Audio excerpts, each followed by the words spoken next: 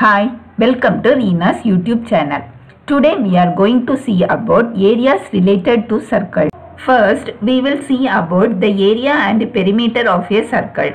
That is, the distance covered by traveling once around its circle is called perimeter. We know the circumference of a circle bears a constant ratio with its diameter.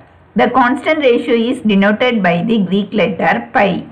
That is, circumference divided by diameter equal to pi. Therefore, circumference equal to pi into diameter, which is equal to pi into 2r. Here r is the radius of the circle, which is equal to 2 pi r.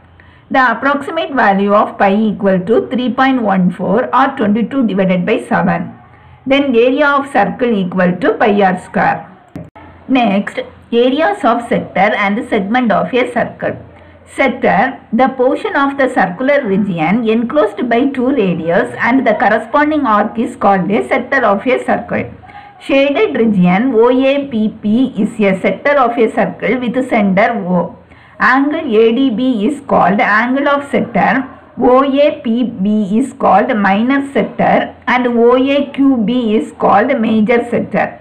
That is, major sector equal to 360 degree minus AOB. Segment, the portion of the circular region enclosed between a chord and the corresponding arc is called a segment of a circle. See the figure. AB is a chord of the circle with center O. Shaded region APB is a segment of a circle. APB is called the minor segment and AQB is called the major segment. Now we have to find some relations to calculate their areas.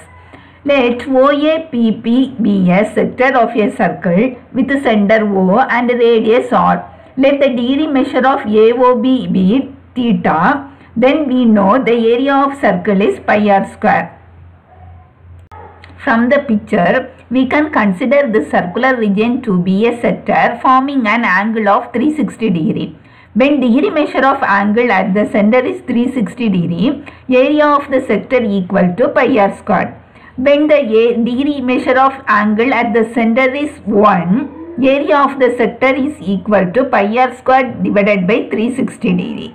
Therefore, when the degree measure of angle at the center is theta, then the area of the sector is equal to pi r square divided by 360 into theta, which is equal to theta divided by 360 into pi r square.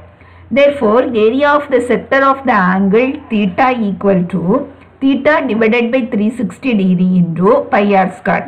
Here r is the radius of the circle and theta the angle of the sector in degrees.